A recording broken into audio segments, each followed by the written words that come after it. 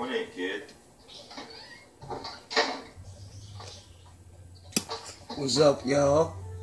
Cut that down. All the way, all the way. Good work, Fernando. You see, boys? Just feeding my axolotls. Y'all recently saw when I first got them from the Reptile Expo. A couple of them still hiding in the bush. That's what I call that little spot right there. Y'all basically know how the tank look already. I added a bunch of new plants though, like basically all them plants up in there they new. Some of those over there, the taller ones, and that one big one all the way in the back there. I don't know if y'all see it right there. And all of these, you know, and plants on the top. That's the same leash killies. They ain't no different, and they actually don't pick on axolotls, gales. For anybody who out there wondering, no, they don't. They really don't mess with them at all. That's the albino pleco. Started out with two. The smaller one passed away, and then here somewhere is a bristle. It's a bristle nose pleco. The smaller one died of that one too. I had two of those too. I'm feeding the leash killies too at the same time while I feed the axes. That way they don't, you know, interfere with each other or, you know, just aggravate each other while they eating. I'm gonna try to find this bristle nose for y'all while y'all watch them eat for a second. Oh, oh no, there you go right there. I'm trying to see if the melanoids are. Well, you can see the melanoid right there. One melanoid. Two melanoid. We got, that's 4 so far. I don't know if y'all can see them. Oh, that's the focus. Alright, that's the wild right there. I think. Yeah, that's the wild. And if you can see it right there. Alright, you can see it better from right here. I think she's a girl anyway. Gosh, she needs to move. Alright there, that's the other golden. That golden has an awesome appetite. And that was my first time ever seeing a Lucy eat too, so yeah, I'm just trying to see if everybody gonna eat. I've been having them for 3 days now.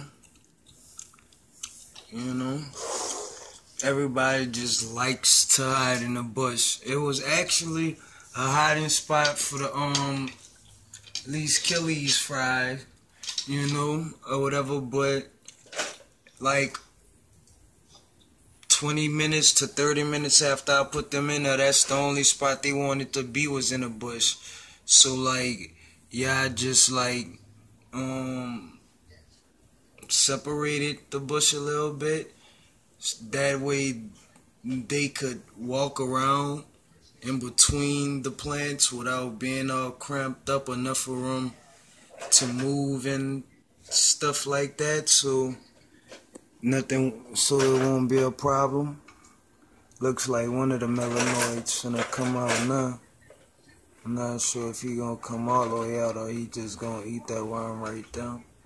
But yeah, he might just eat that bloodworm. How you feeling if he's feeling like his amigo right here and just picking out, or he feels like being timid and conservative and just staying right there. I saw the other one turn around too. It seemed like he finna come out here. Yeah, he finna come out there too. Y'all can see him moving. Oh, there they come. I guess they moving together. Guess they talking to each other. Yeah, man, I ain't going out there till you come. Well, I ain't going till you go. Well, come on, let's go now. They so cute though, man. I really like the melanoids. Oh, they just turned around, both of them. I hope I didn't spook them. The bushes. Like, I like the bush. I ain't gonna change the bush at all. Not even for water changes. I might take all these plants out and replant them. Because y'all can't see, but to me they just look kind of ravish. Oh, that's the bristlenose plico right there. Finally, y'all got this shit. It took 5 minutes and 40 seconds, but yeah, it's a stubborn plico too. Y'all know they have a stubborn attitude though. That's just them. But the albino, like, he was never shy or anything. Like, he was just always out in the open to be seen, you know, didn't hide, didn't scurry, don't scurry away or nothing like that, like the bristlenose do, you know. And as y'all can see, it's been like 5 minutes. These killies really don't bother the axolotls at all. And all of these killies, 93% of them grown up in here. I have about 6 babies or whatever. Yeah, but, oh, he's mad.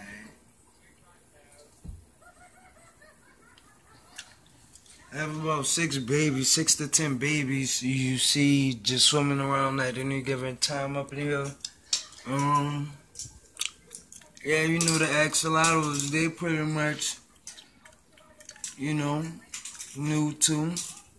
But everybody seems to get along except last night. One of the melanoids did eat a male Achilles fish, which that's kind of what they in here for. I'm just waiting until they get, you know, kind of overpopulated. That way they always gonna be like right there for the axolotls, because you know axolotls not that fast.